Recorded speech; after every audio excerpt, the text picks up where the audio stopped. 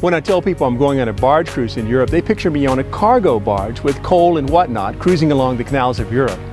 But as you can see, the Panache is anything but that. In fact, it's a luxury boutique hotel with fine dining and offering experiences that you won't likely forget. So let's step aboard and explore as we cruise along the canals of Alsace Lorraine.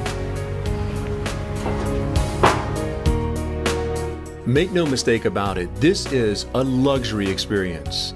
Price points range from about $750 per day per person, but that is all inclusive. That includes booze, luxury accommodations, gourmet dining, French wines and cheeses, and all activities ashore. I think they can see themselves in the crazy. Yeah.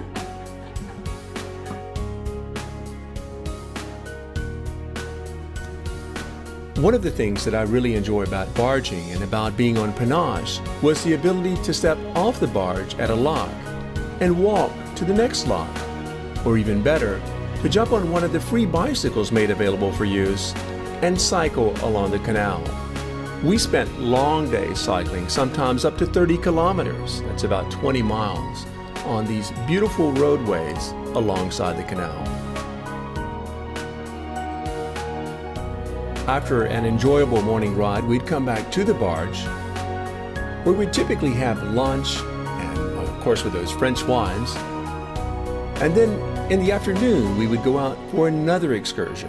And this would be typically in a van, where we'd go to some cultural sites, such as the Marc Chagall stained glass here in this beautiful chapel, followed by a museum.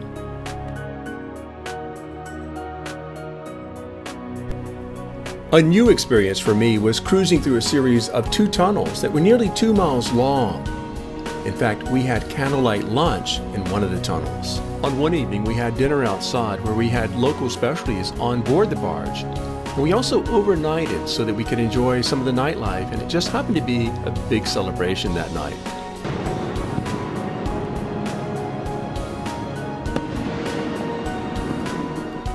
One morning we visited a local glassmaker, and then we got back on the barge and cruised along to another small town where we jumped into the van and rode to the hilltop for views from a beautiful chateau.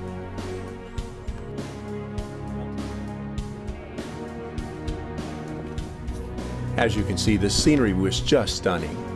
This was also a culturally immersive experience. We visited a boulangerie patisserie one morning where they were baking bread, and we got to go behind the scenes.